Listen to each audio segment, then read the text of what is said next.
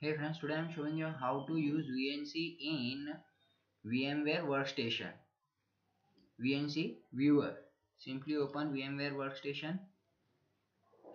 Click OS that you installed. Edit virtual machine setting. Yes. Go to option. In option, you can show a VNC connection is disabled.